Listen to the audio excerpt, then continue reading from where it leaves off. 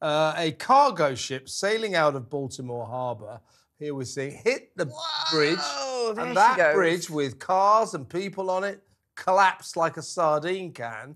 That is, we're told, one of the world's longest truss steel bridges, so it's a bridge of a certain kind. It's been there for some time. It's called the Francis Scott Key Bridge. 20 people are missing at least. Cars have gone into the river. And one particular captain, I think, is having a very, very bad day. I mean, quite how it managed to collapse when he hit it right over the side, God knows, but what a Well, story. it's astonishing, isn't it? You very rarely see a These are spectacle live like pictures, that. by the way, of the I mean, rescue that is operation. costing billions, but what we don't know yet is the cost of lives, the casualties involved. There could be up to 20 people and several vehicles in the water. That's according to Baltimore City Fire Department. But we're not going to be getting more information on that, I wouldn't have thought, until much later in the day. But astonishing. You would think, wouldn't you? I mean, I don't know the sort of relative weights and the forces of these two giant sort of megalithic structures, but the idea that a ship going at whatever speed it's going can take down a whole bridge and not just sort of stop the ship and grind to a halt is utterly astonishing. It does sort of call into question the resilience of that particular structure. But, you know, absolute tragedy, frankly. This is going to be a huge rebuild in Baltimore.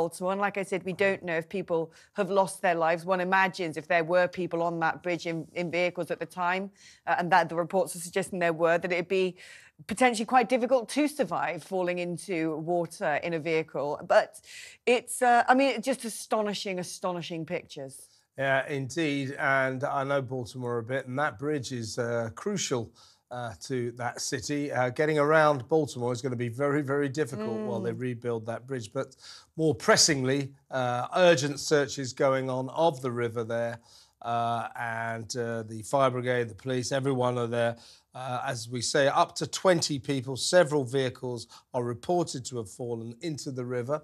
I guess the only good thing about this is the timing. It would have been about 1:30 in the morning local time, so at least it wasn't rush hour traffic or anything like this. But people were on the bridge, and the search is now going on of the river. How is it when you've got a massive girt vessel like that you don't know is not going to fit under that bridge? You know, my dad was a car transporter driver, and you know the height of your vehicle, and you know the height of every single bridge. And Baltimore is a massive port in America, absolutely vital, a huge sort of artery for cargo going into the East Coast. And you would think that any giant vessels bringing cargo in and out of Baltimore port would know whether it could fit under that bridge or not.